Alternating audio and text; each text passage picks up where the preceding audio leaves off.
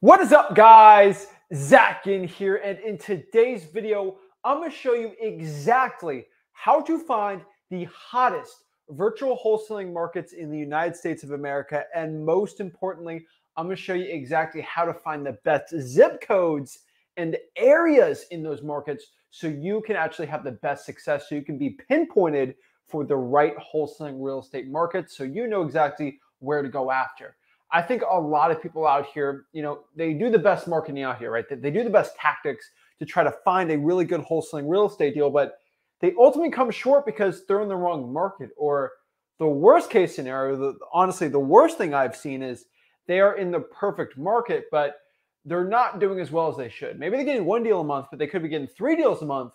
It's not because they need to work harder, but they just need to change where they're marketing. Not even the script, it's just where they're going. And that can actually triple their results, guys. The reason I'm making this video is because when I started on wholesaling real estate, I started scaling up my wholesaling real estate operations.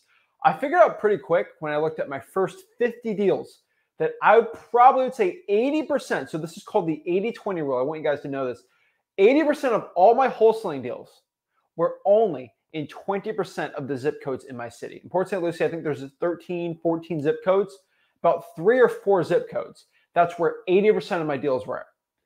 That being said, and after doing virtual wholesaling and studying everyone, doing a lot of great wholesaling markets, I figured out very quick, very fast, that most wholesaling deals are only going to be done in 20% of zip codes in every single city. That's good for wholesaling real estate. So the question is, two main questions we're going to answer today is, how do I find the top cities, counties, city zips? And most importantly, how do I find the best areas in those cities? So I'm excited for this one. I know I'm going to help a lot of people out. I know a lot of people had questions about this today. They want me to share it today, so I'm excited. So before I get into it, do me a big favor. Make sure you guys hit that like button, smash that subscribe button, and always comment below your questions, and I'm here to help you become the best wholesaler possible. I'm excited. You can get into wholesaling real estate with no money. This is the reason why I'm giving everything to you for no money, because you can start with no money. I'm going to give it for no money so you have all the tools to rise yourself up and become the best entrepreneur wholesaler possible. So let's get into it. Let's cut the fluff today, and let's get into exactly how to find the best markets for wholesaling real estate so you can have the best success possible. But let's get into it, and let's really share everything. So we're going to share today exactly how to find the hottest virtual markets and the hottest zip codes for wholesaling real estate. Now, before we break down the top zips, the top everything, if we're looking into virtual wholesaling or in just regular, like if you're just doing it in your own market, this isn't going to be a bad video, honestly. But we're going to share, first of all, the 2 key factors that make a quote-unquote hot market, right? Everyone says, oh, that's a hot market. Oh, that's a terrible market. That's a cold market. My grandma said this one. My guru said this is a good market. Guys, I'm going to cut the fluff. I'm going to tell you actually what's real in wholesaling real estate so we can actually know what's legit and what's not legit, okay? So there are 2 key factors when it comes to figuring out if you're in a good wholesaling market or not. There's just 2 simple, easy peasy, lemon squeezy, simple key factors to simple out to make sure if you are in a really good wholesaling real estate market. So before I get into it, let's break this all down. And I want everybody to think, are you in a good market or not? Maybe the way you're thinking if you're in a good market or not, it might be a little skewed. It might be a little off right now if exactly you are in the right market or not. A lot of people, they want to complicate it. I looked at the ratio of the rents and the forensic analysis of this. And the honest truth is, if you look at 2 or 3 really key factors, it's going to tell you straight up what you should be doing. So let's break down exactly what they are. So the 2 key factors, and I want everybody to understand this, all right? Number 1 is going to be population, all right? If your population in your city, county, so let's use county for example here, okay? If your population for your county is over 50,000, it's decent enough. There's enough cash buyers in there that we could probably do it right. So I'd rather be a city population over 50,000. I prefer a county population over 100,000. City, 50,000, okay? The reasoning behind this and why that would make it a hot market is because we need some population there, okay? Now, I do a lot of people send me JV deals, and I look at all these stinking JV deals. And some people get really, I'm just going to say this nicely, butthurt that I don't JV their amazing deal. And one guy came on the live a little upset, not making fun of them or anything, but like, he's like, why aren't you JVing my deal? I need to send it to you. You need to do this. And I'm like, it's a deal of a lifetime, right? The guy had a deal and it was not the best discount, but like it was in a population of literally 2,000, like legitimately in the county. The entire, like county to county is like a 30-minute drive. The entire 30-mile radius, there's 2,000 people living in the place. And like, I think 500 people in the city. If I look at 500 people, how many cash buyers are going to be in that city? Not a lot, okay? And so we have to understand, if we want a lot of cash buyers, and what makes a lot of cash buyers? There has to be commerce. There has to be people looking to flip properties. If I'm going to buy a property and flip it, there should be a family that's going to have jobs in that economy. Like, economies are kind of all over the place in the United States, but we need to have a population. That means a decent amount of people have decided, hey, we want to live here for a certain reason. Why are there more people living in Chicago than living in Portland, Oregon? Because Chicago's got a lot bigger economy going on, okay? And I want you guys to understand, this doesn't make one city better than the other, but if you have not a lot of people living in the city, no one's going to buy that property because they can't rent it out as well. Well, just go to Cheyenne, Wyoming, if I'm going to do it, versus if I'm going to go to, like, I don't know, Pocahontas, Indiana, right? So, guys, I want you to understand that the population needs to be over 50,000. And when I say that, I want you to understand this. A lot of people are like, oh, he means I need to be in Chicago, New York, or LA, and that's the only place I should go. You know, I should go to a place that has 10 million people living in it, right? It's going to be a lot of buyers there. I'll tell you that. But let me give you a quick, really big secret. In the United States, according to the Census Bureau, about 3-ish years ago, they did the full census, 2.5, 2. But they have found, and this population's only rising, but they have found over 300 urban areas with in the U.S. that have over a population of 100,000. That means there are 300, okay? So if there are 300 people watching this live stream right now, that's one area for one person watching the live stream, right? That's a lot. And I guarantee you probably can't name all 300. I probably can't. If you forced me to, I probably could, because I have an eidetic memory and I like geography, but it'd be very hard for me to do. And for most people, it'd be very, very difficult, right? And so you're going to have to look these things up. And we're going to show you the statistics, the data, all these things. But like, I want you guys to understand that you need some population. You're not going to have a hot wholesaling market in a population of 500 people. It just ain't going to work. It's like trying to make $1 million at a grocery store and there's only 1,000 people living in there. All right. Now, if I got to do it with the grocery, there's going to be people wanting to buy things. There's got to be people living there. Okay. It's going to be very difficult to do. So just understand that we are selling deals to cash buyers. And you need a lot of title companies. And out of all the title companies, some are going to have to go out here and accept wholesaling, because not every title company is going to be okay with that. We need to go through like 50 title companies and find the ones that are good for wholesaling. All right. This is very important, guys. So why can't I just go after the biggest population centers and be like, hey, that's it? Very distinct reason. There is another thing, okay? We have to have at least an average ARV below $450,000. Now, this is what we call basically a Venn diagram, okay? There's a circle here, okay?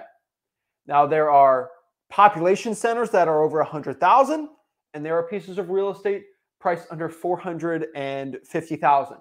We have to get the ones that intersect in between. And so this is interesting, right? So we want our average ARV, our average median home price for the county, preferably the city, but let's say the county, be under 450,000. The reasoning behind this is statistically with human beings, sales, and anything in general, this is a law for human beings.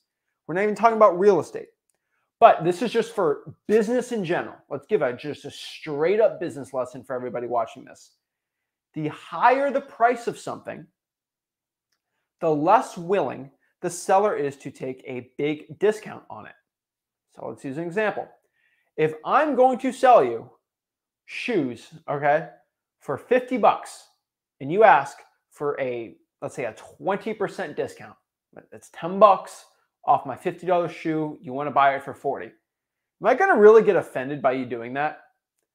Not really, and I might even take that deal. It's 10% off. Okay, no big deal.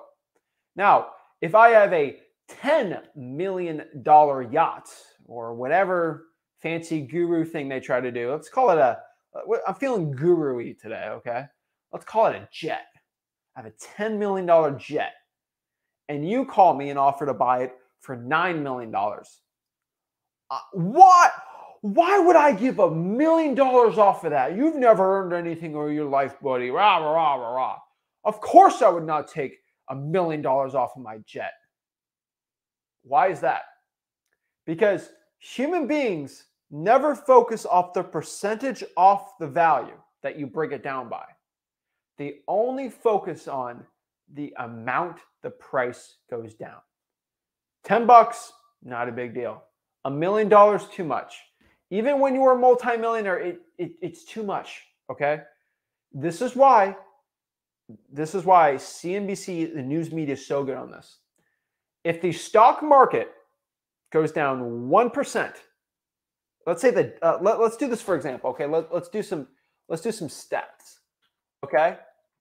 Let's look at the Dow Jones Industrial Average, all right? So let's look at what happened last week, okay?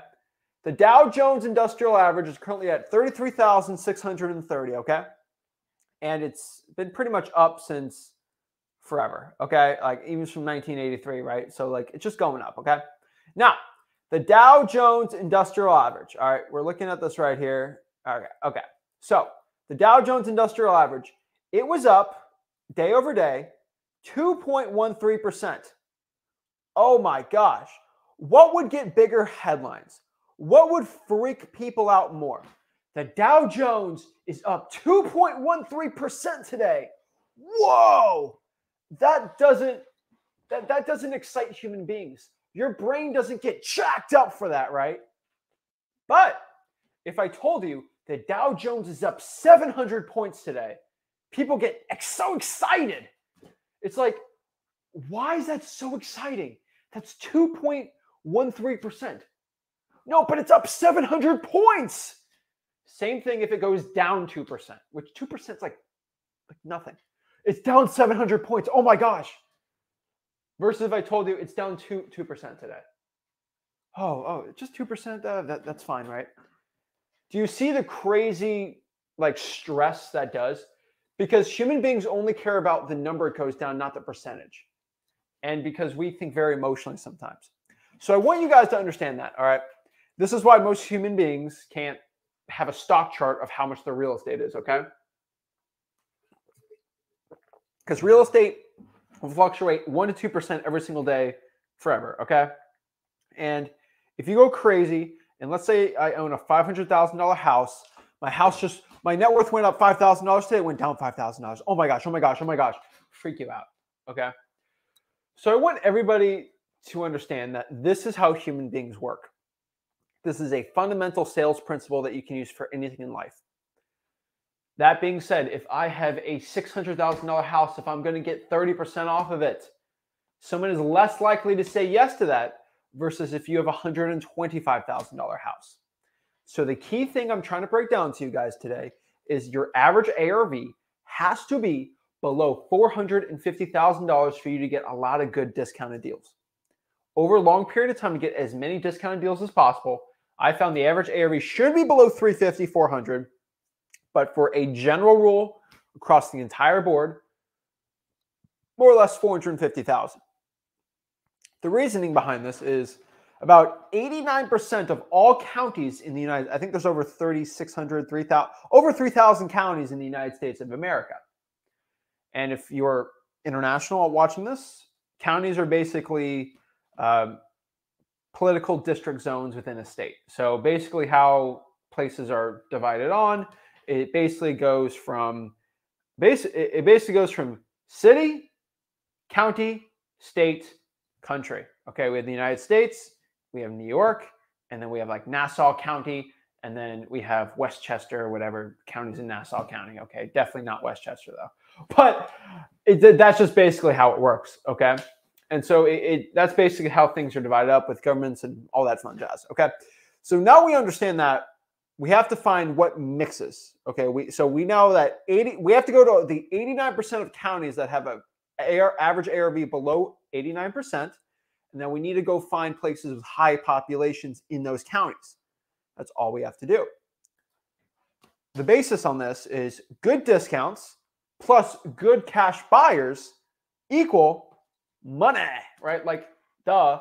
That's how we find a good wholesaling market. Now, this seems like a crazy advanced training I'm doing today, but if you can find a place where you can get good discounts and you have a place where there's a lot of buyers who buy those discounted things, you can make some moolah. All right, that is the point. No guru, no anyone, nobody else really breaks this down or shares this, because these are the secrets they hide behind a $6,000, $7,000, $8,000, $9,000, $10,000, $11,000 coaching program that I just get for you for free. That's why gurus cry every single time they watch this.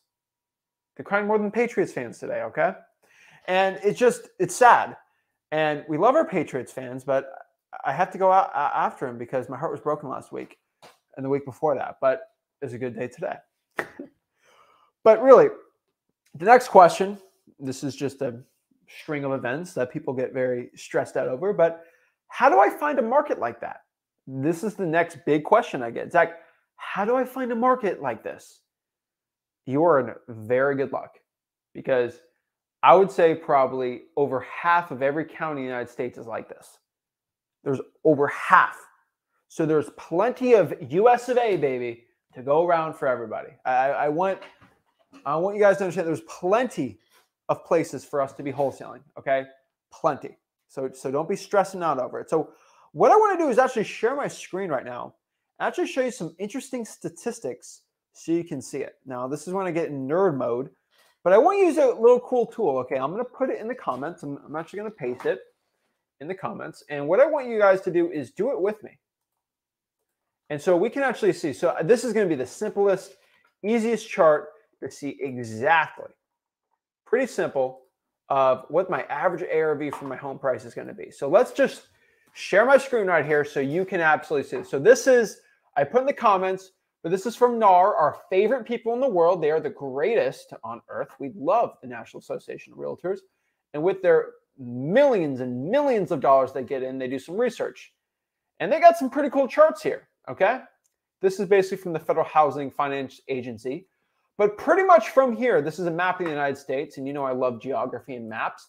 I can figure out pretty quickly here, this is the average median home price per county. And as you can see here, red is more expensive. And then you go down here to basically this. This takes a lot of CPU and RAM. Kind of funny. But you can click it and it'll show. So let's click here. I want to find only place in the United States that have an ARV, the county of below 150. 41.2% of all counties are actually in this range. Kind of crazy.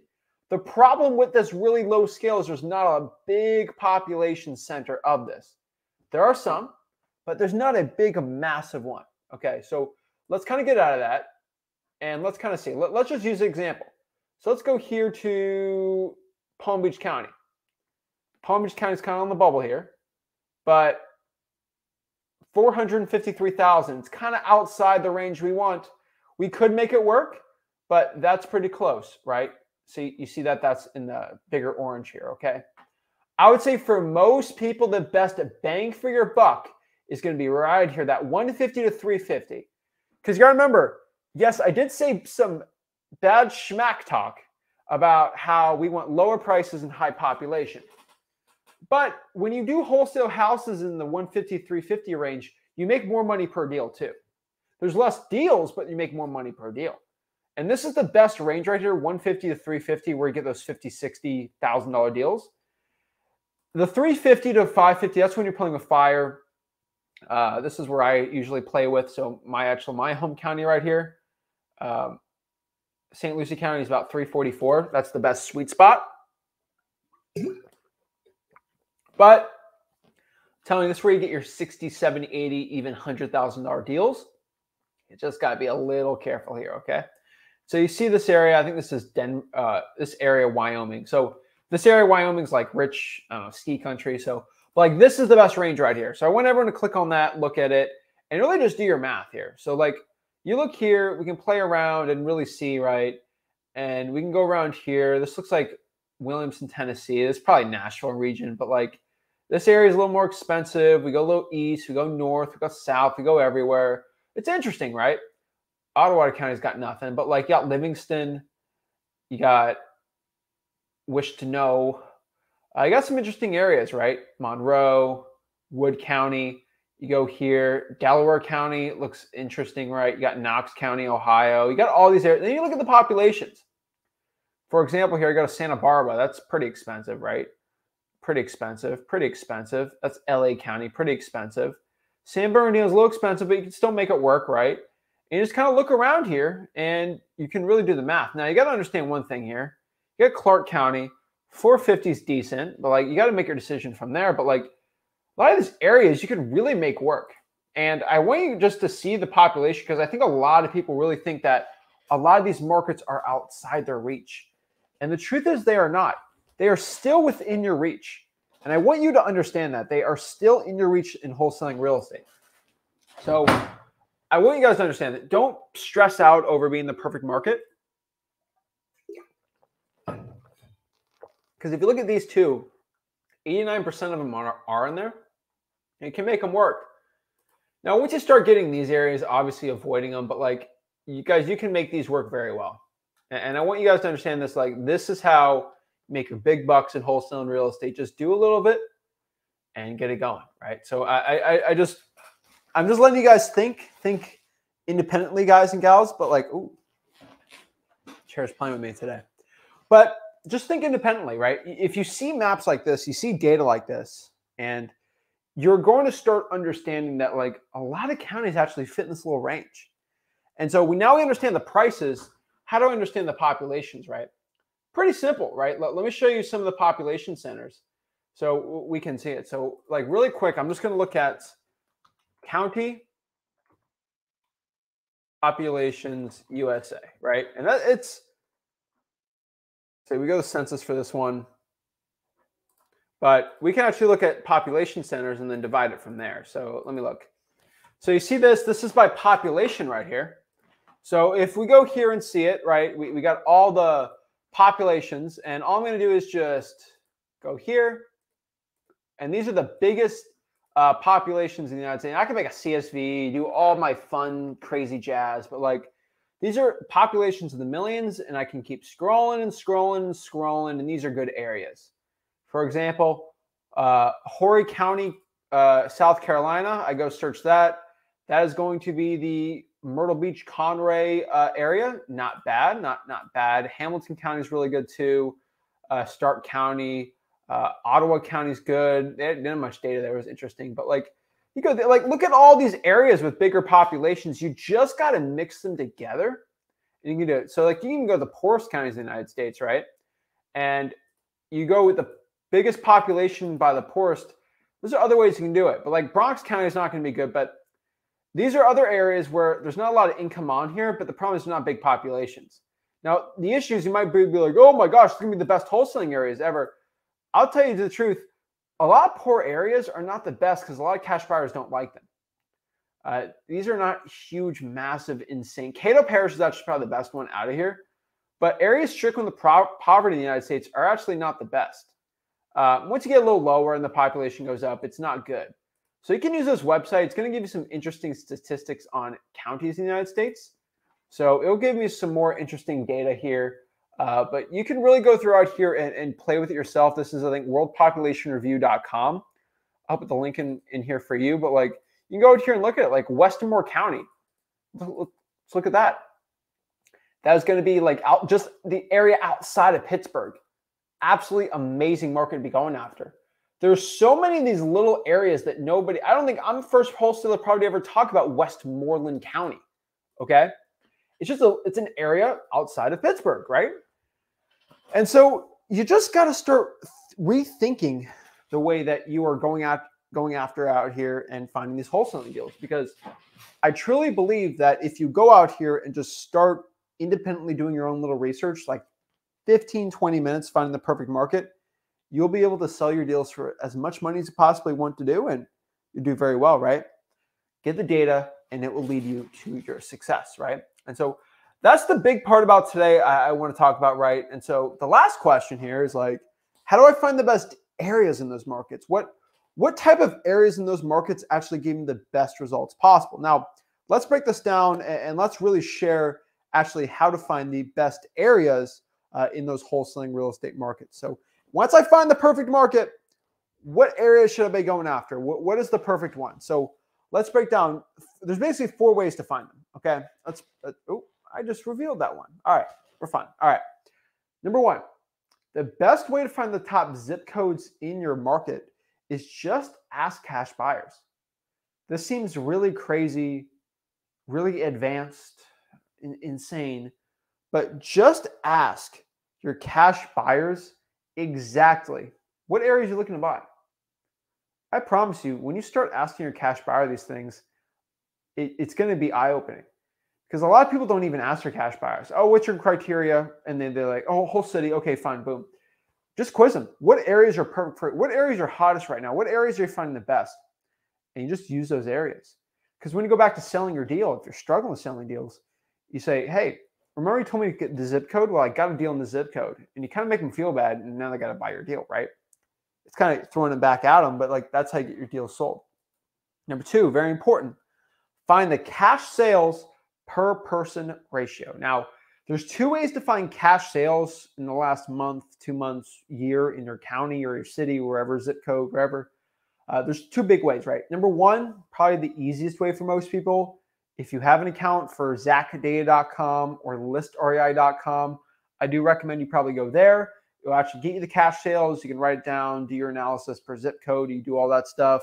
There's a list source hack, which I show for free in my free wholesaling course, freewholesaling.com. I recommend everybody watching this, go to freewholesaling.com and you can see exactly how to do it. But find the cash sales per person ratio. So you find how many cash sales were happening in that zip code, and then find how many people are living in that zip code and make a ratio. Because a lot of people find this. It's like looking at crime rates. And so if you look at the crime rate, so if I look at how many, I can't say this word, but like, let's say vandalism, how many acts of vandalism happen in a city. And I say, oh my gosh, there was 3,000 incidents of vandalism in Dallas. Oh my gosh. And in my own county, there's only 50 in the last year. My city's so much safer. But if you look at it, maybe Dallas has less incidents of vandalism per 1,000 people than your own city and county, right? And that's a big problem. I think a lot of people having to look at statistics. They look at just the number in general, but they don't look in general how many of something happens per person. And so this is why you think that the United States is the richest country in the world. It is by the amount of sheer people and sheer economic, power. But the most money per person, I think it's like Luxembourg or something like that. And so you can look at it both ways. It's like if I look at somebody and they're from this country, they're most likely to make over 100 grand. I'm going to go to Luxembourg, except for the United States. There's a lot of people making less than 100K per year in the United States. Relatively, if I go to Luxembourg, not a lot of people in Luxembourg, like, so their economy is not big, but it's just another way to look at things, right? And so I'm just wanting everybody to understand this, that like find the cash sales per person ratio. It's going to be very big. Okay. Now, the number 3 part of really, really good wholesaling areas that I absolutely love. This is where I find a lot of success. This can be a big secret, but find people bragging on Facebook groups. And I'm not saying this to bring people down for bragging or doing any of these things, but I see a lot of wholesalers, like a lot. And I'm just telling you this because this is a true thing I've done. No guru will tell you about it. They don't like saying it. They think it's a dirty tactic. I think selling courses is dirty tactics. That's just me. I have found kids, and I call them kids because they're 16, 17, 18 years old, even 23 years old, my age. Call myself a kid, whatever you want to do. A lot of newbies that will go out here and they'll become very successful very fast.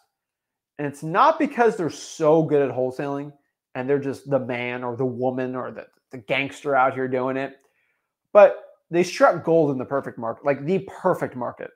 I found a lot of guys and gals do it, a lot of teenagers They're just in the right place at the right time, right? And they do drawing for dollars, reverse drawing for dollars, and they write all this stuff. And they hold their check like, got my check.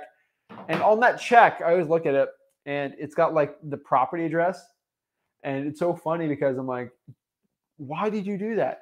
You just gave to the entire wholesaling community in these Facebook groups what property you just wholesaled. And now I know that this kid got a $40,000 assignment fee who knows nothing in this zip code. I'm going to go after that zip code really hard. And this is another thing too. And this is, I hate to say it, this is very mean, but I absolutely love doing this, okay? Now, this is some secrets I'm about to drop on you. I'm going to show you how to steal your guru's top cash buyers. Now, most gurus are broke. There are some gurus that make a lot of money, so you can use them for them. But there's also a lot of gurus that do a couple deals. So let's break down how to steal your competition's top cash buyers. Really easy to do. So when I was doing virtual wholesaling, there was one guru there in this unnamed market. I will not speak of this market. This is a market I did very well. I don't really ever talk about this market, and I keep this market on the hush-hush, and I'm not going to mention the name because I still virtually wholesale me and my team here, and we do deals here. But there's one little problem there, and not a big guru, but he was making decent money, $300,000-$400,000 a year in assignment fees. Not a bad person, but I wanted to steal their cash buyers. I just want to go in there, just destroy them.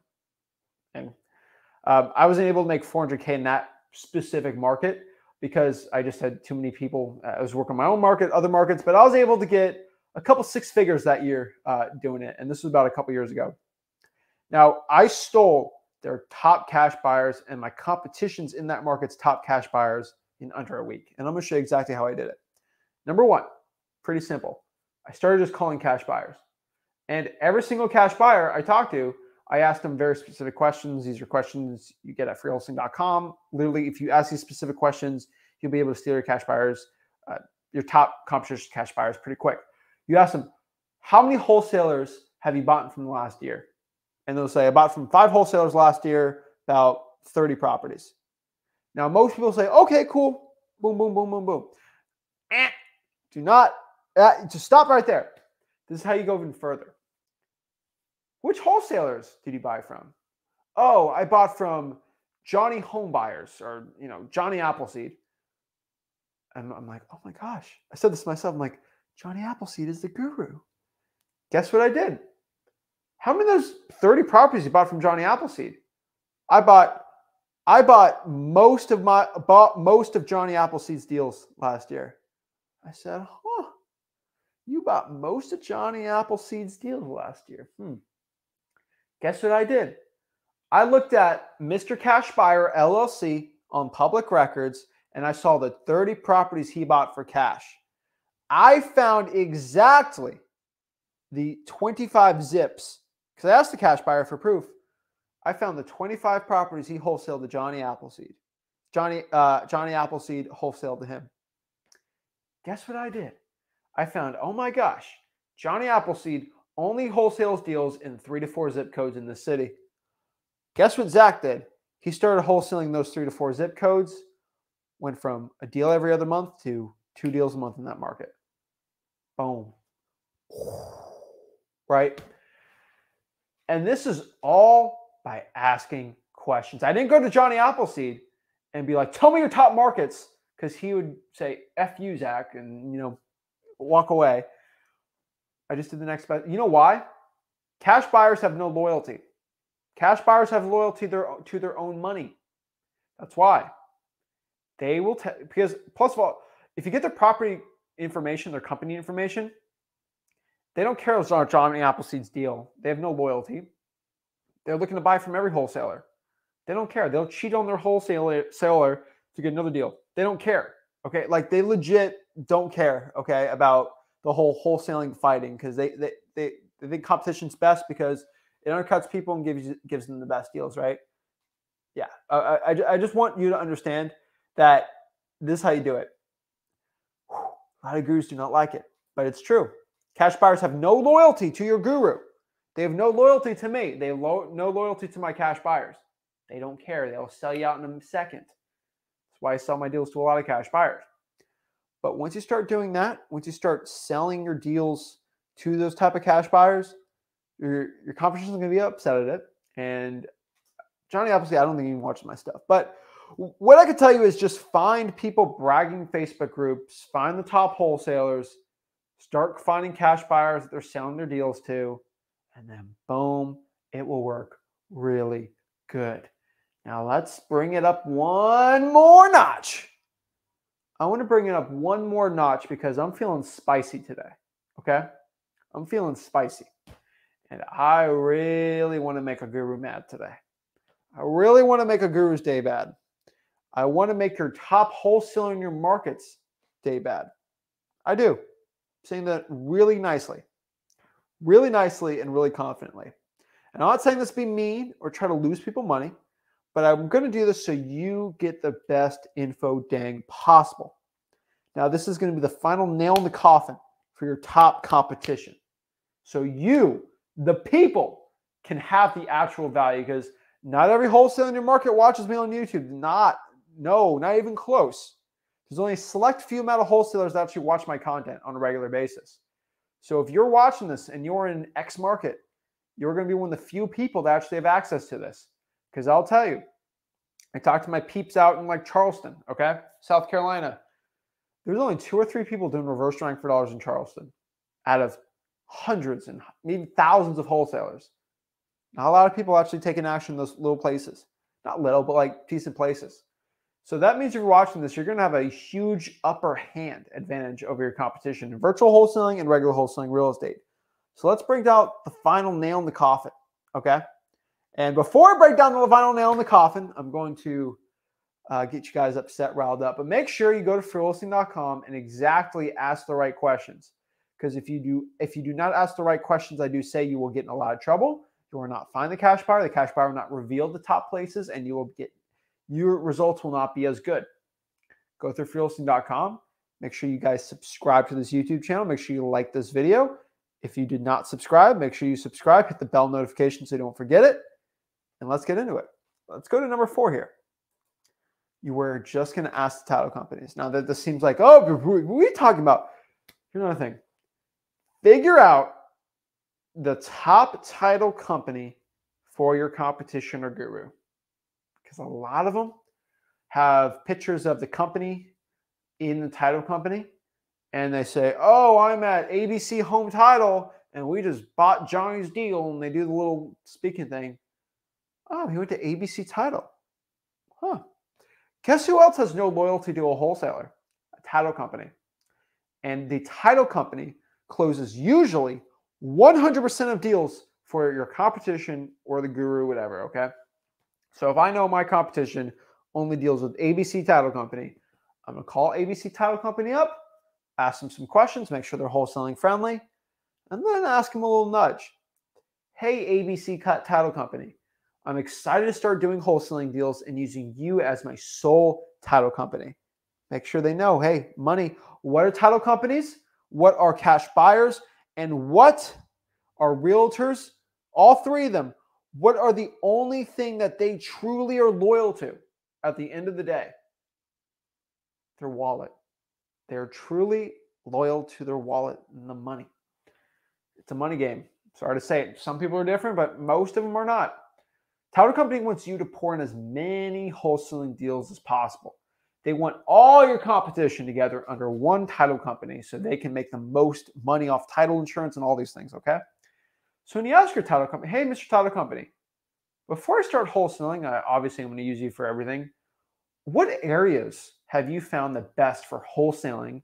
What like zip codes in the city are the best for wholesaling? So I can start going after this, so I can start getting deals and bringing them to you. Gotta say that in that specific way. Oh, John, we have found that a lot of the really good investment properties and wholesaling deals are in this zip, and this zip. And they're going to give the Johnny Appleseed info, your other competition's top info, and they're going to give the secret intel, the top zip codes in your market. The title companies just give them away because they want your money. Guys, if you got some value from that, let me know in the comment. Like I'm telling you, that is how you're going to do it. And if you do what I say, you're going to, first of all, number one, find the best cities for wholesaling real estate and find the best areas in those cities for wholesaling. And that is going to give you the best success possible. It's going to make your competition cry. It's going to make your guru cry. And it's going to make your wallets fat. That is the point. So guys, that's my little talk today on exactly how to find the hottest zips in your virtual wholesaling markets and the best virtual markets in general. If you got any value from this, hit that like button, subscribe. And what I want to do is answer some questions today on exactly how to help you become the best wholesaler possible. So let's get into it. Let's see how I can help the people out and really help you become the best wholesaler possible. So let's answer some questions today. I'm excited. I'm happy. Dolphins finally made the playoffs today for some stinking reason. So Dolphins made the playoffs. So that was exciting. Terrible game, but very exciting. But yeah, guys, we're coming to money season 2023. Love to see it. But yeah, all right. Let's see here. We got a question here from, where is it? I'm going to answer this one.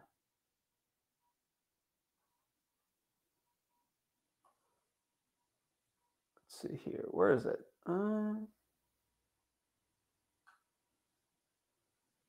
Trying to find it.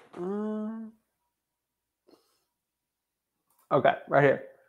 Hello, Zach. I'm writing notes down from one of your videos, but I don't think you mentioned where to take the agreement to the title company. Do I take a title company after I find my buyer? So you take your purchase and sale agreement to the title company right when you get it signed with the seller.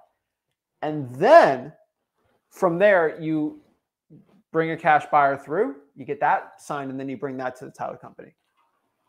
Pretty simple. That's how you do it. I want people to understand that too. Brandon, is this recorded? It's being recorded, so it will be on the Zach Ginn YouTube channel, but it's currently live right now.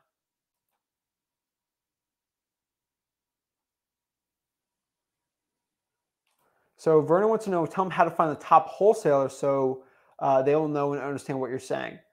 All you really got to do is ask the title company that. Look on Facebook and ask local wholesalers who the top wholesalers are, and they'll probably give them pretty easy for you. See, AO Chronicles is going to do that for his own local market. Love it, love it, love it. And got to get the free game. Love it. All right. Also on top of that, I'm going to give you guys the streamer link. So I'm going to put it in the comments. So if you guys want to hop on and actually talk to me one-on-one and get your questions answered, I'd love to do that and help you out. So let's go here.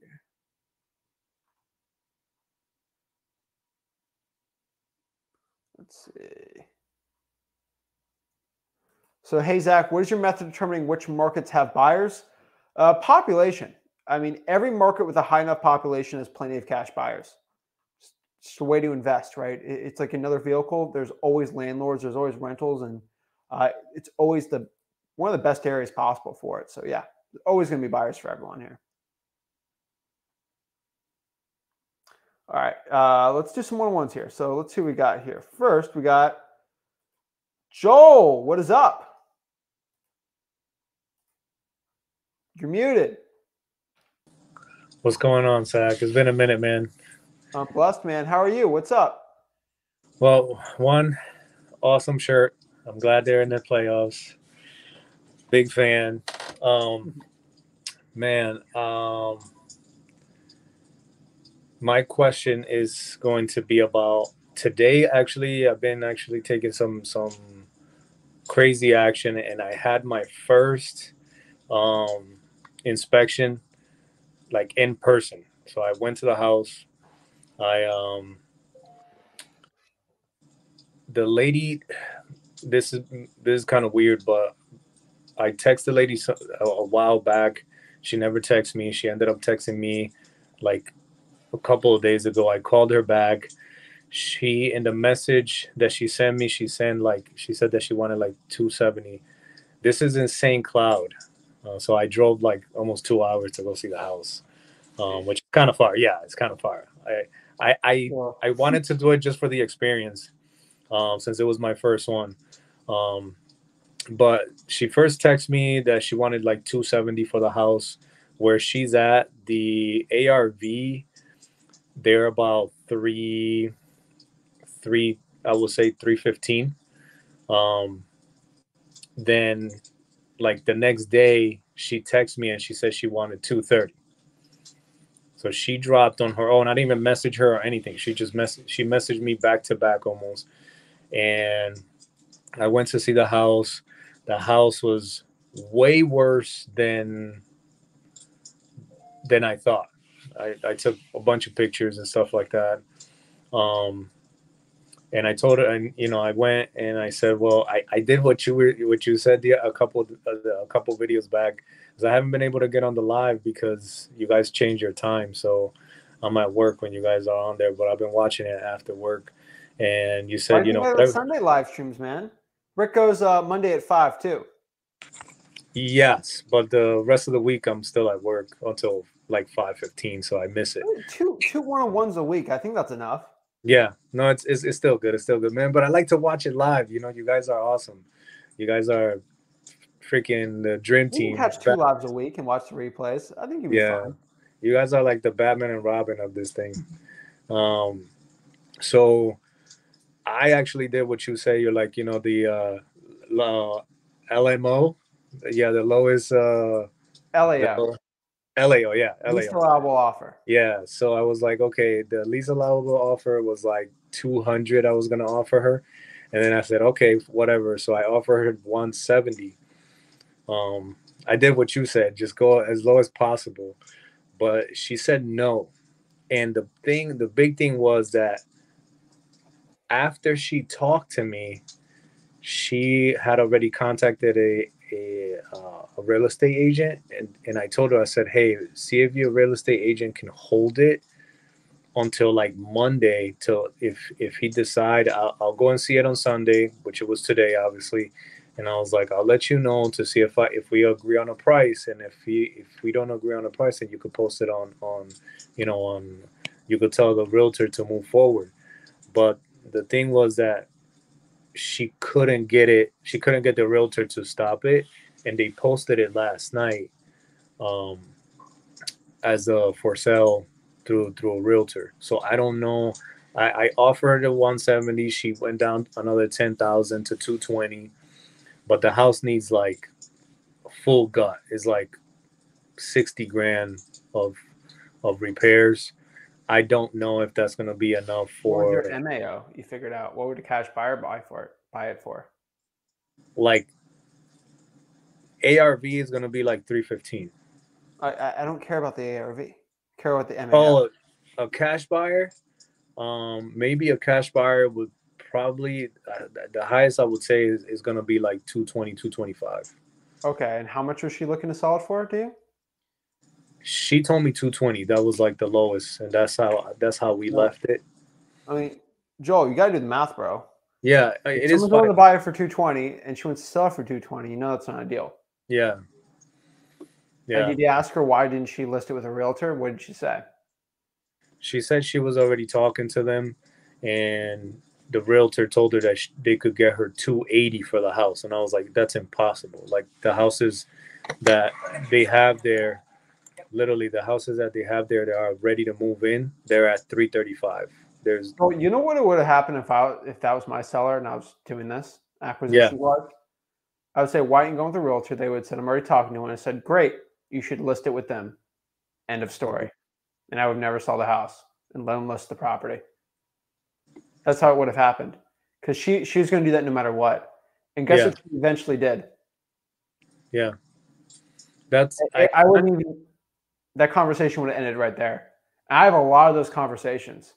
And a lot of my acquisitions agents don't like that. They get really upset, like, oh, you should convince her for the cat. I'm not here to convince anybody. I'm not here. Okay? If they want to go with a realtor, I say go with them. I've never had a good deal when someone said that and they left and I tried to convince them. It took me a long time to figure this out.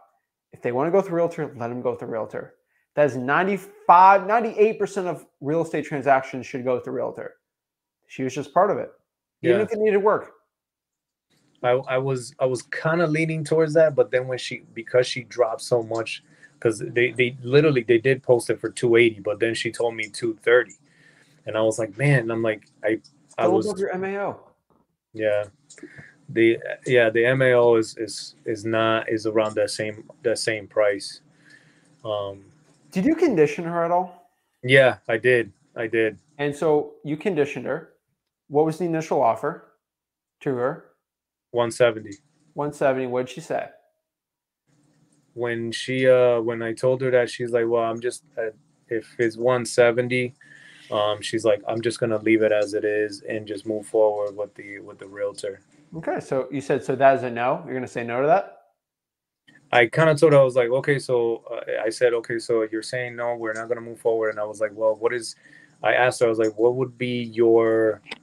I've heard your dad kind of say this, and he's like, what would be your, like, if you had the money right here, right now, what would be your, your all out cash, Yeah, what right? did she say? Yeah, and she said the lowest she would go is 220. Yeah, it's not a deal. Yeah. Okay. So That's not every appointment's a deal. yeah. And I would have probably never even gone that appointment, just because she was stuck on that price. And if Yeah. I figured out my MAO was 220, I would ask her if she would take 210 right now. If she said yes to that, then I'd probably go because I know at least I can get it under contract for 210. Unfortunately, I don't go on appointments unless the MAO can be below her price. Her asking price is below my MAO. Yeah. At least I can make some money going there. Yeah. That's what I kind of knew that, but I wanted to feel that experience. I was like, okay, she's like okay with me going, and she the first time I talked to her, she was like pouring herself out, and then the second time that I talked to her, when I was like, okay, I'm verifying, because I called her back um to verify the appointment, she's like, yeah, just so you know, that was the situation, and then she told me basically on the second call, which I had already um, set the appointment to go when she told me about the realtor. So it was I mean, kind of Joel, there's experiences, man, and then there's good experiences and bad experiences. yeah. Like, This team taught me boxing? a lot. Do you like boxing? Yeah, kind of. Yeah, yeah. How stupid would it be for you to say, I want to get knocked out so I know what it feels like for the experience of getting knocked out for boxing? That's true. The stupid. We should do sparring for experience. Yeah, That's not bad.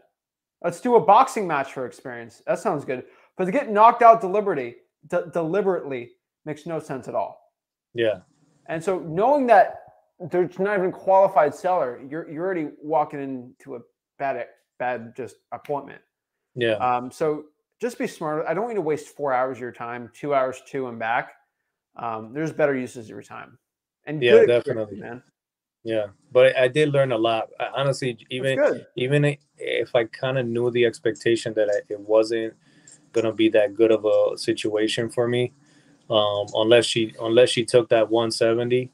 Um, I just want, like, I really learned a lot from that experience. Just even doing the walkthrough and just Okay. talking to the seller. It was amazing. But I wanted to get your input because obviously you guys do this Respect and know. for That's all I fun. can tell you. Yeah. It's baseball, man. Like the batting average ain't 100. Yeah. No, Hey, I you can't hit know. a homer. It's like just keep Yeah. going. Yeah.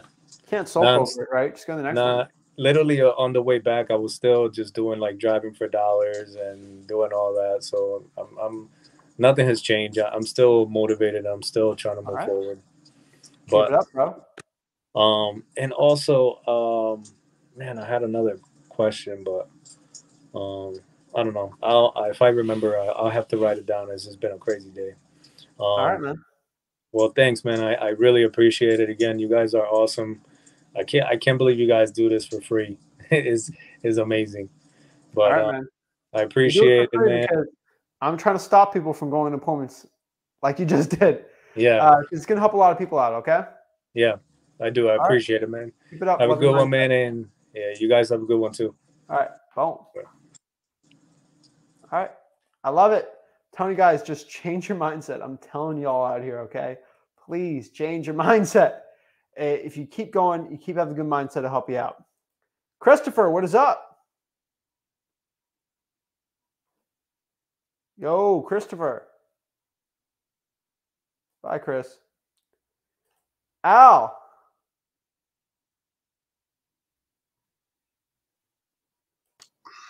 Hey, what's up there? What's up? How are you doing? I'm doing good. One, I'd like to appreciate, like you said, you providing this free stuff because buying all the other softwares and stuff, it dig deep in your pocket. So, like, I recommend you on that for one. But the question I got, I'm in the process of trying to get a deal. Not really too keen on doing the comps and all that stuff right now. So, it's, the house, the asking price is $270. So how do I go about trying to get that deal? Okay. So let's just, what market are you in? I'm in California. We're in California. Most of my research, I do out of state somewhat. Where? You know, California's a high margin. Yeah. Where in California are you at? In East Bay. East Bay. Okay. What, like Oakland? No, like Oakland, Richmond. Okay, cool. You're familiar with that area? And what general area is your virtual market in? Virtually. The state. I'm scattered. Okay, that's fine. All right. So, asking price $270. So, do you know what the general population of the county in that area? I be getting these deals coming in. It's in Henrico, Virginia. Okay, that's a great market, dude. Okay. All right. So if somebody's asking $270, generally what we have to do is we got to figure out what the comps are. So I know you say you might be keen on the comps, but comps aren't really that difficult because you're in Virginia. I would go to Zillow and let me know if you need help with it, and just look at the last 12 months in general, what properties are selling for in that area for the same type of property. Where 3 2s in the area selling for that are that old. And you can generally figure out what they are, right? Okay. I like to do price per square foot and just get a general range. And then from there, figure out if your property needs repairs or not. They're all on freewholesaling.com.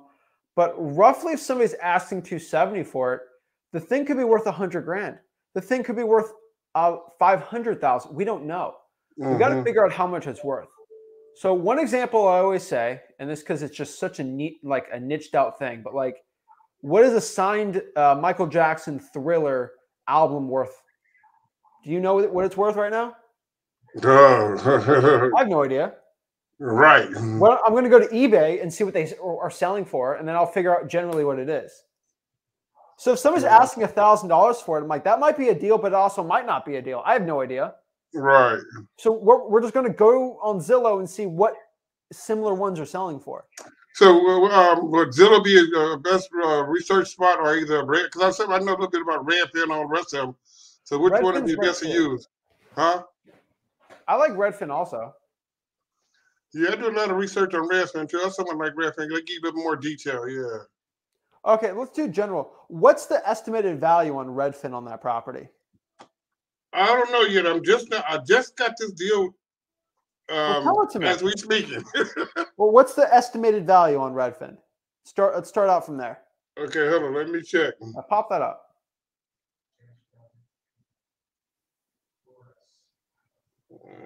Okay. Get my calculator out too. Because it's a 3-bedroom, 1.5, 1.5 bath.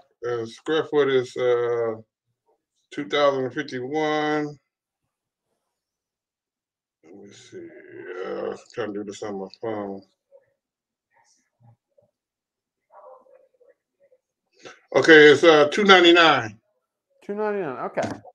So that's just a very rough estimate. Like that's not a good comp at all. But just for the sake of time, let's say the comps are 280 on it. All right. Okay.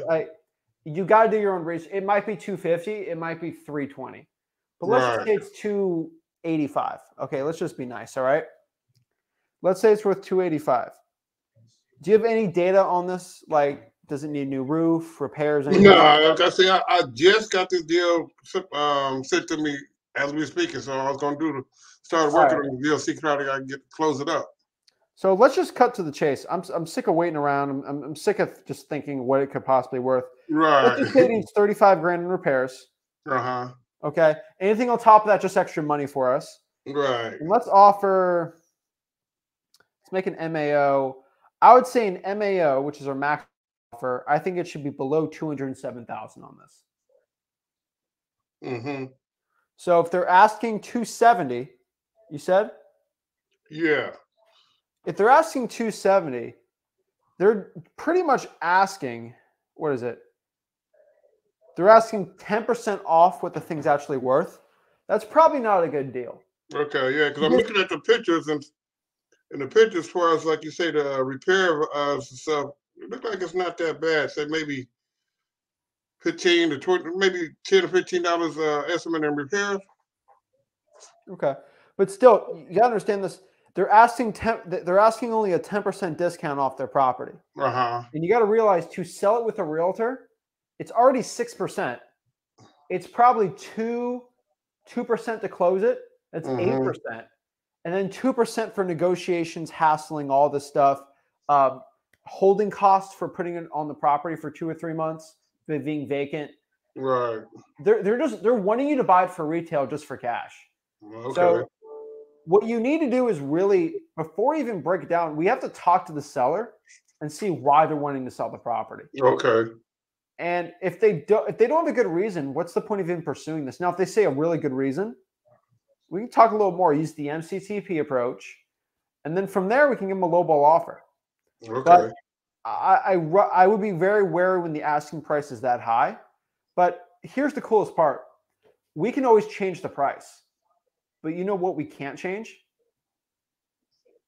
We can't change their motivation. Right. That's the one thing we can't. We can't change them wanting to sell it for more or less. But if their motivation's high, that's going to be a good indicator. Okay. So price is the least thing I care about when someone gives me a lead, because I can always bring it down. I can't change when they want to sell. I can't change technically, but I can't change the condition. I can't change the property itself, but I can change the price. So I want to figure out motivation, and then I'd probably honestly offer 210 on that and just see what they say. Okay. See what happens. Hey. Okay there. Why not? All right. I appreciate that. Thank you. All right. Well, keep out. Any questions outside of that? Well, that's it. All right. We'll get out. Don't call them right now, but probably call them tomorrow, and then let me know. Oh, no, he's waiting here. No, I would not. Yeah. All right. Well, let me know how that lead goes, man. Okay, I will. Appreciate it. Boom. All right. Mason, what is up? Not much, not much. Awesome, man. What's up? How can I help you out? So first of all, thank you for always putting out knowledge and just giving, man. There's not many people like that out. There is. You just got to find them.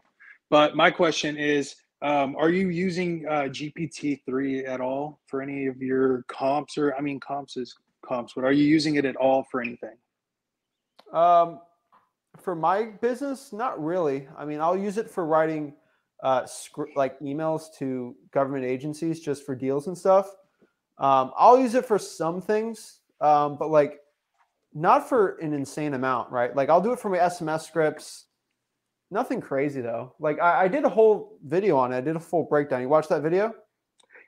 I don't think so. I don't think for an hour and a half, I went over exactly how to use ChatGPT for wholesaling.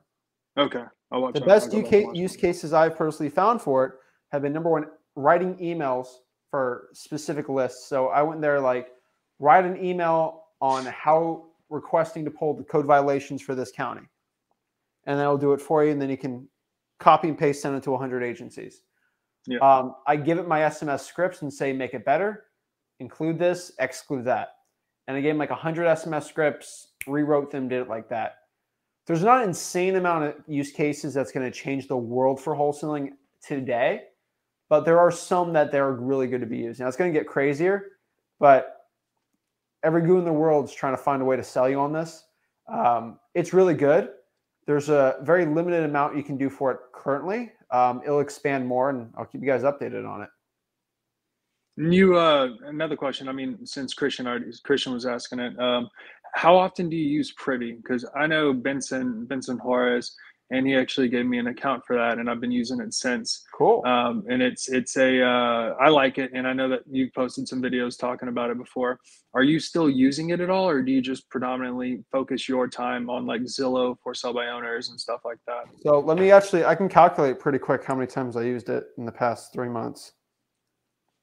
Once. I used it once in the past 3 months for a video on it. That's pretty much it. I don't use it. And then last question. What would you do? So is there anything you can do about, let's say, so I had a deal where I was going to make, the spread was 40,000. I was going to pay 20,000 in commission to 2 realtors that were involved. And I was going to make 21,000 after that. The realtor that was involved on the buyer's side, she went and she stalled the contract. In other words, like didn't sell. And I didn't know like what I should do at the time. This was a while ago, like 8 months ago or so.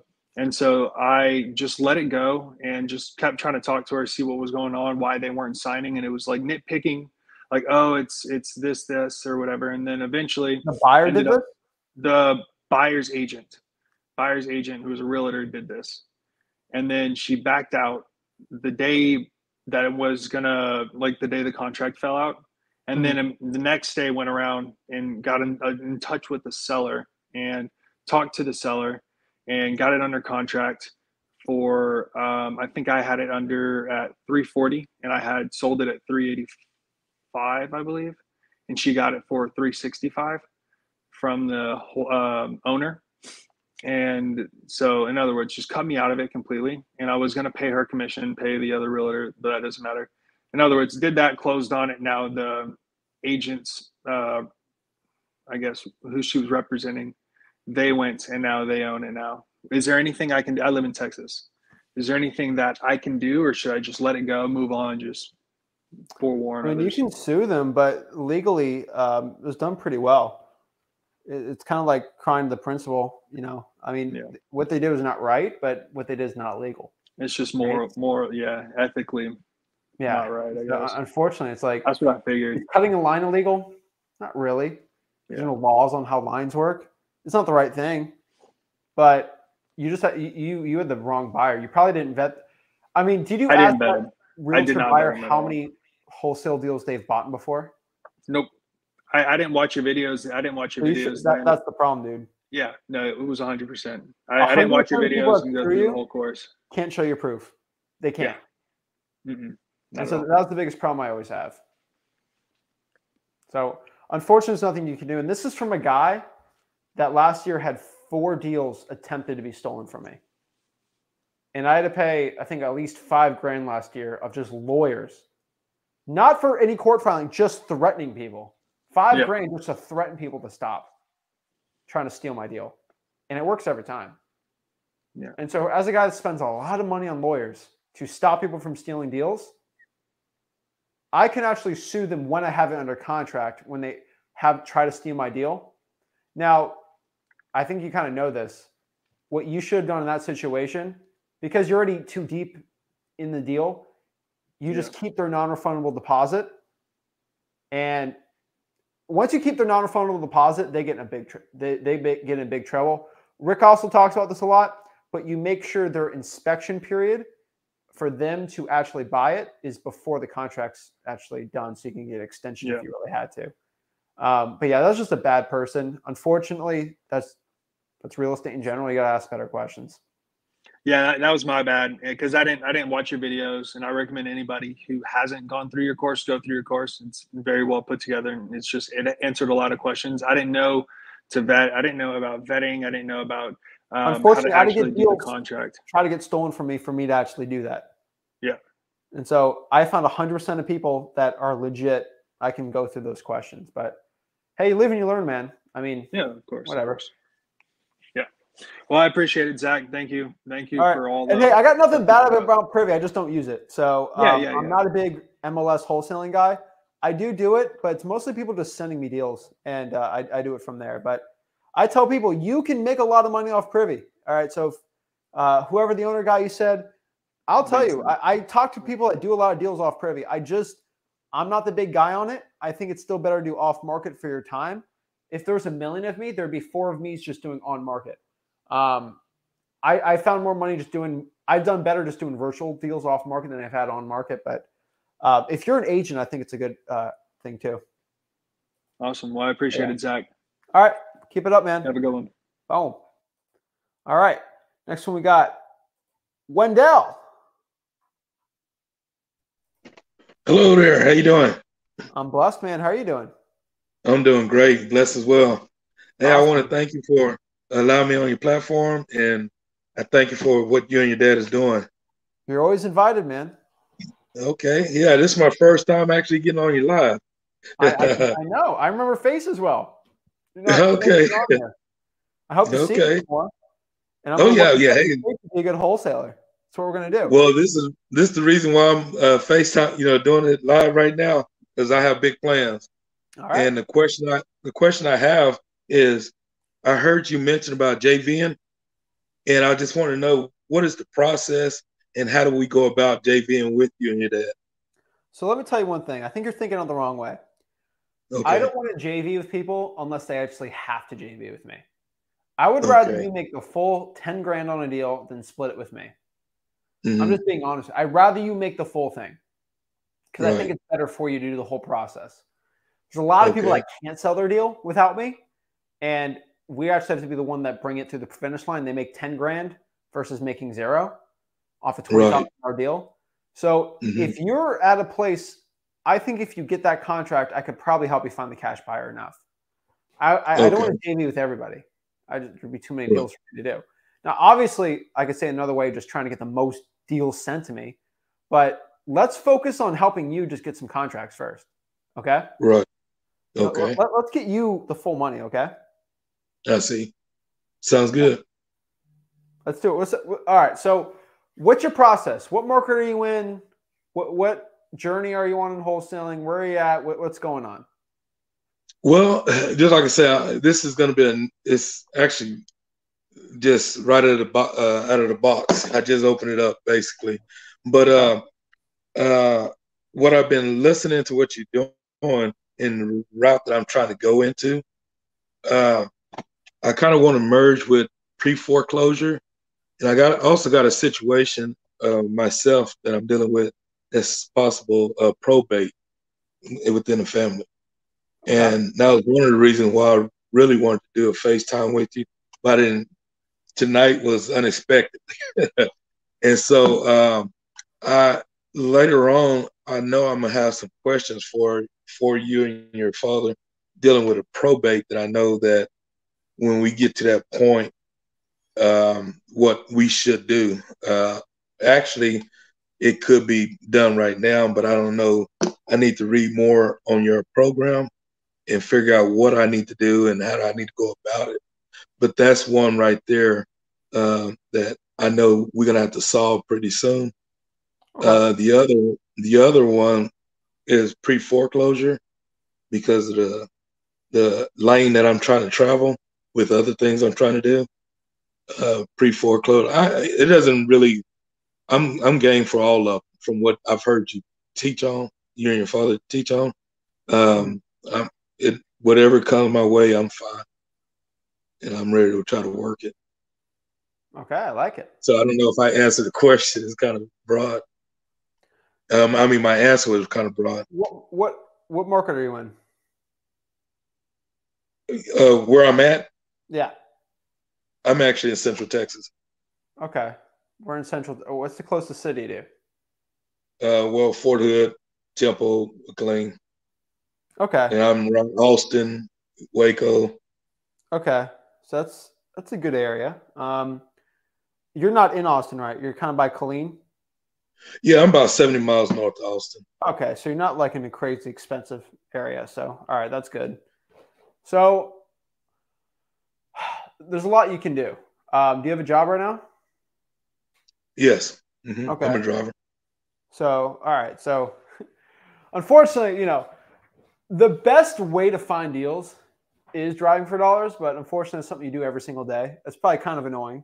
I don't know how you feel, but you got a good job.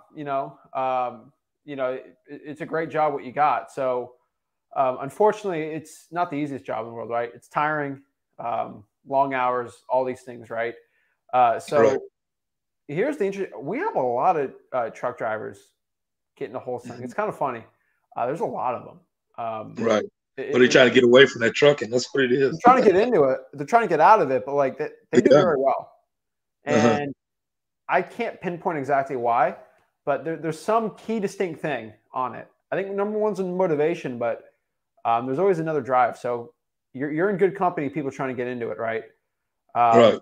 Roughly every single week, when are you out of town? When are you in town? What's the schedule looking like?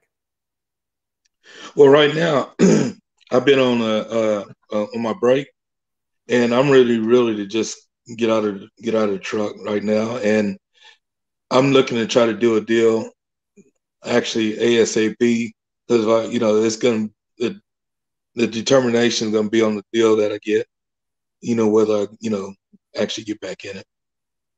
I'm self-employed, so. Okay. Well, honestly, if you want to get a deal as soon as possible, what I would probably tell you to do is reverse drive for dollars pre-foreclosures.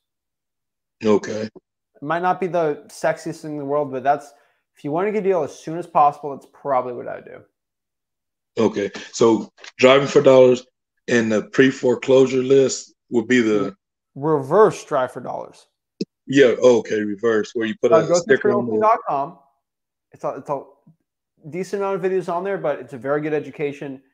You're gonna have some knowledge on here to get started. But reverse driving for dollars in a nutshell. If you promise to go to wholesaling.com, I'll tell you. But basically, what it is, you get sticky notes and you slap them on the house. Hey, Right. This is Wendell. I had a quick question about your property. Please give me a call back. Then boom, put 100 of those out. You'll get 40 calls back. Deal with people that want to sell their house. Boom. Like clockwork. I'd add probates, do that, and just do that. That's going to be your best point because you don't seem like the type of guy that wants to cold call 25 hours a week or like do these crazy long hours of marketing, right? No, I'm good with it. I'm Okay, been in sales and stuff. We can add it on. Yeah. I would do reverse driving for dollars on top of that. I'm just saying because you work a full-time job. And then if you want, you start cold calling those government lists that aren't answering back. Okay. And that's a very good duo, I would say. Now you say the government lists that are not calling you back. Yeah. What did you just say? Reverse drive for dollars as much as you can. And right. then those type of properties that you can't actually get a hold of, call them instead. Oh, okay. Gotcha. I understand now. So if you do 100 probates for reverse driving for dollars and they get 40 calls back, call the 60 that didn't call you. And then boom, that'd be the best bang for your buck for your time. And that'd be the fastest way to get your deal. Okay, sounds good. Because while you're calling, you're also going to get inbound calls in. Right. It's all about getting that deal as soon as you can. Okay. So if you get your first deal in under 2 weeks, that's what you got to do. Okay. That sounds good. I think I can get it. All right, man. I'm motivated enough to get it, though. So you need to go to freelisting.com, though. Go through the pre-foreclosure modules. Go through it all. Okay. But there's specifically a pre-foreclosure module because, Wendell, here's the problem. Oh, Wendell, I'm in a pre-foreclosure. I'm in a foreclosure. I don't understand this process. What's going on? I need to sell it, but I think I can't. There's an auction date. You're going to be like, wait, what's going on, right? Go through the pre-foreclosure module.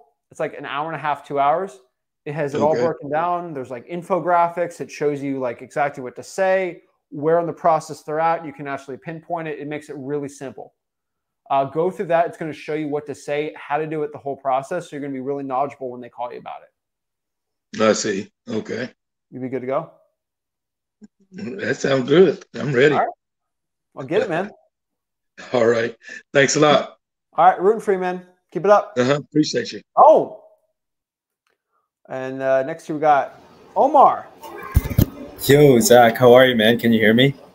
I'm clear, man. I'm doing great, dude. What's up? Sweet. Oh, you usually can't hear me. Or the last few times I've gotten stuck with that. You're good now. You remember. Nice. Yeah. No, man, I just wanted to come on here and tell you where I'm at. I have a list of about 1,200 leads, all vacant homes. But I'm wondering what I should do exactly with that. I know I'm gonna get a dialer here in a couple weeks, but I don't know exactly how a dialer works. Like, will I be able to integrate all of that list into the dialer? 1,200 leads is a lot. So Yeah.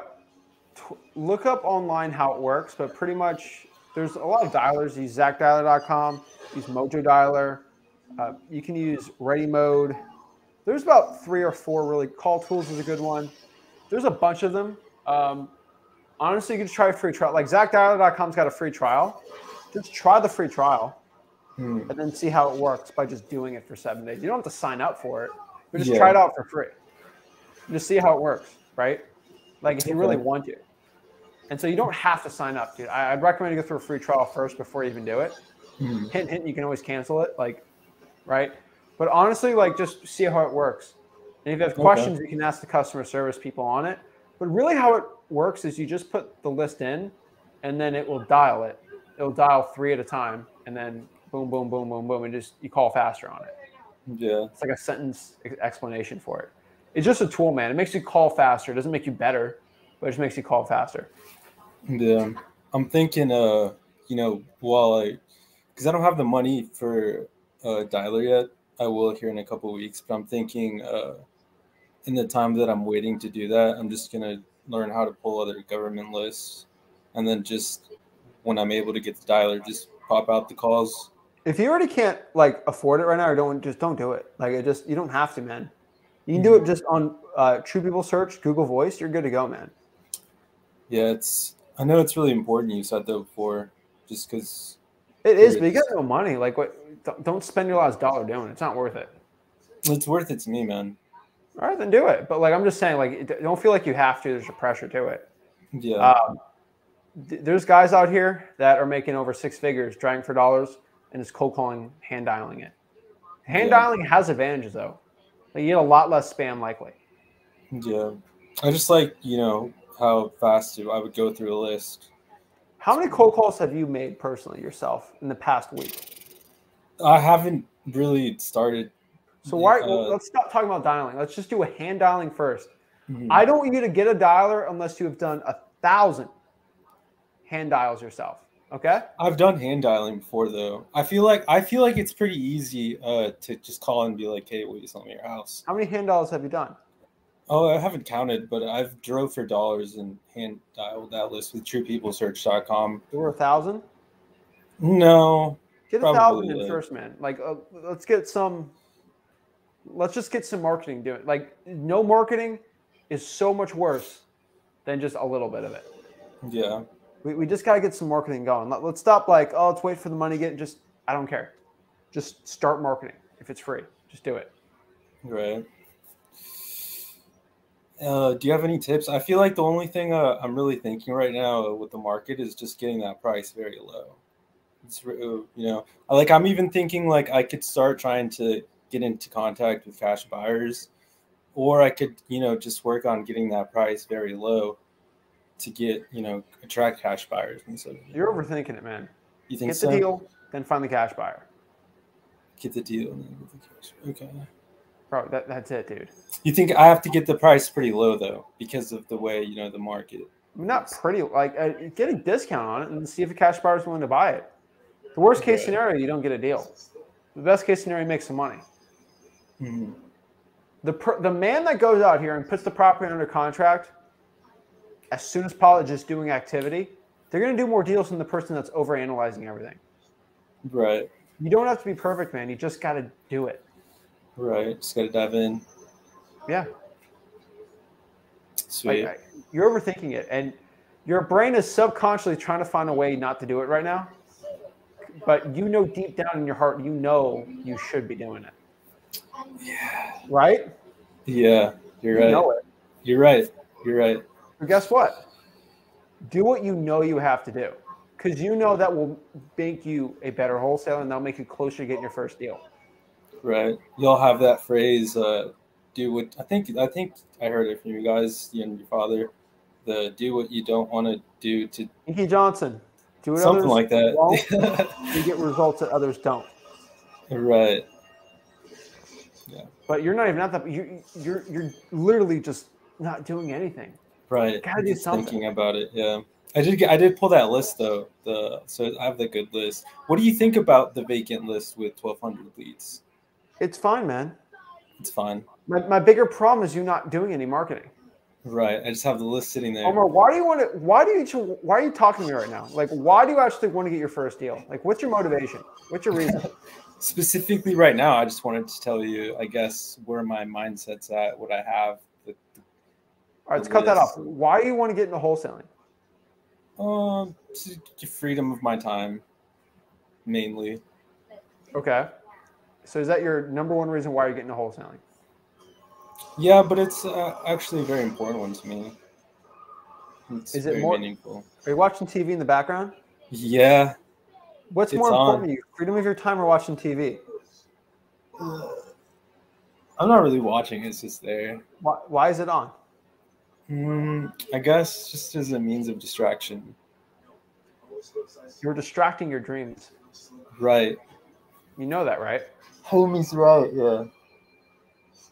Dude, you can come on here every single day. But what I can tell you is your dreams are not going to work unless you work. You will not change unless you change. So I'm putting up a strict. Turn the TV off. Turn it off. Turn it off. Oh, turn it off. Yeah, turn it off. I ain't watching TV. Why are you gonna watch TV?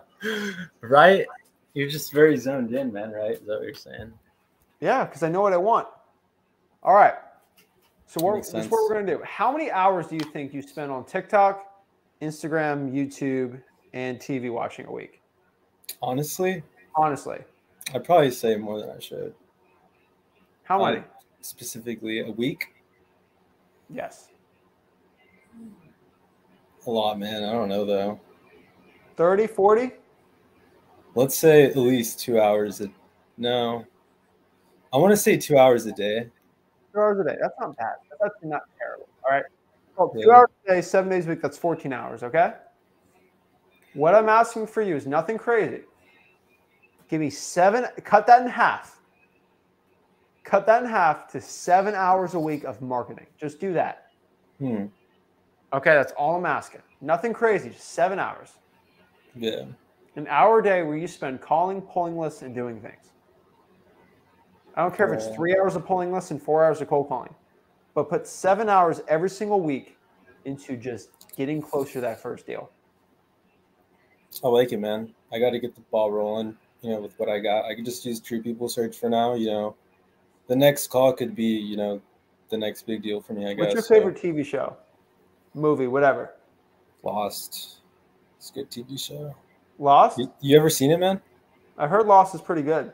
Man, you should watch it. It's a good one. It's a classic, man. You can hear something cool about Lost with me? Wait, what? I can watch Lost 3 hours a day for the next month and watch the entire thing. You know why? So you got money, bro. Not watching any TV shows and cold calling every single hour of the day, pulling lists and doing everything to reach my dream. I'm at my dream now. Right. I can watch that show whenever I want now because I made that sacrifice in the beginning. You're going to have to make that sacrifice so you can watch any show you want 4 or 5 hours a day. But you're going to have to give a sacrifice right now for it. You're completely right. You're sacrificing your dreams right now to watch the show 2 hours a day. Oh, I don't watch it now, but... You said 2 hours a day of just shows. So cut that in half, get started marketing. I'm telling you, if you can do 7 hours a week for a year straight, you're going to get very close to getting your first deal. And it just gets closer, man. Yeah. I like it, man. A body in motion will stay in motion. Right? Yeah. Laws of physics, man. Laws of physics. If you're not actively doing deals, if you're not actively marketing, you can't get a deal. Right. It's crazy, man. Hope this is a wake-up call, bro. 7 hours. Holy shit. Next time I see you, I want to see you next week. I want you to genuinely look me in the eye, and I want to hear confidently that you did 7 hours. Okay. If you want to shut me up, do 4 hours on Monday, 3 hours on Tuesday, then you can just be done with it, okay? I just went part-time with my job, too, so I should be able to do that. Well, let me know how it goes. 7 hours. Thank you, Zach, man. You have a good day, man. I appreciate All right. your wisdom. All right. See you, Thanks, man. See you, man. Let's see if Omar turns the TV back on or he starts pulling some more lists. All right. Let's see what he does. I'll have him on the screen. I'm going to keep him on there. I'm going to keep my eye on him. Let's see what he does. Let's see if he goes on that computer, starts pulling his lists, getting the skip tracing going, getting true people search. Let's see what he's doing. You know, if he was smart, that's what a smart guy would do. He would have his TV show on while true people searching phone numbers. That's what a smart person would do. But let's see what he's doing. I got my eye on him. Christian, what is up? Yo, what's up, bro? Long time no see. How's it going? Awesome, man. Welcome back. What's up? How can I help you out today? Yes, bro. This is a question that I know probably is in the course, but to be honest with you, I've been kind of like the last guy you just spoke to, man, kind of been slacking or whatnot. But I just decided to hop on and ask the question. So it's regarding double closing. I actually have it written down right here so I wouldn't forget. So I heard that there's two types of versions when it comes to double closings, and I'm a little confused because I hear 50% of people saying one thing and then 50% saying another. Let's focus on the first one. So when I asked some people, 50% say that you must have transactional funding in order to buy the deal, even if it's for a couple of minutes or seconds. Then you sell right away to the buyer, right? But the other 50% of people say that you can use the end buyer's money to actually you buy the deal, even if it's for a couple of minutes or whatnot. And with that same money from the end buyers, you now sell to the buyer with his own money, which is called like double escrow or whatnot. Well, anyways, the whole point is that, you know, some people told me that they look at me crazy when I tell them that. And I talk to people who tell me, oh, I do that all the time. The guy, Paul McComas, he even did a video on double closing, and he says the same thing, that you can use the own end buyer's money to actually purchase the deal without you having to have any transactional funding or any, you know, loan for a short period amount of time. And I think one day I watched your dad's video, and he said, kind of explained that you could do that as well. I'm not sure if I remember quite. So yeah, that's my question, bro. Is it two types, or is it a must for transactional funding? Because, for example, let's say me, I'm starting off. Let's say I don't have 120,000 to buy the deal for a couple of minutes. Christian. Yeah, what's up? Christian. It's called double closing in escrow, I believe. That's the term. Yeah. Okay. You just ask a title company if they do a double closing in escrow. Okay. If they say no, you go to the next one. That's how the game works. There's going to be title companies that like it, title companies that don't like it. You got to find the title company that likes it. That's it. Okay. It's illegal. So if your question is it illegal or not, it's legal in 99% of states because you need an attorney to write off on it all. And really, the title company is responsible too. Just got to find a title company that is okay with doing it. Okay. That's it. There's title companies that are not okay with wholesaling. Wholesaling is legal. They just don't want to deal with it. Same thing. Okay. But you're really overcomplicating it, man. Yeah, 100%. That's 100% true. So let's say we do find a title company that works with it. Again, do we have to have the transactional funding or whatever type of loan just to buy the deal? You can hear what I said. You have to ask. Okay. A title company that's okay with the double closing and escrow will say you don't need it. Okay. A title company that is not okay with it will say you do need it. So you got to find the one that is okay with you not needing it. Gotcha. Perfect. That's it. Couldn't have said it better, bro. Awesome. All right, man. Thank you. Keep it up, bro. You know it. All right. Boom. All right, guys. That's all the time we got for today. Guys, if you go out here and start going out here and finding the hottest virtual markets ever, you will get better, guys. Go to freewholesaling.com. That's where everything we have for you to become as successful as possible is at. Guys, hit me up at freewholesaling.com. See you guys there. I'll see you guys Tuesday. Rick will be on tomorrow at 5 p.m. Go see him out. But, guys, make sure you go to freewholesaling.com, and I'll see you guys soon.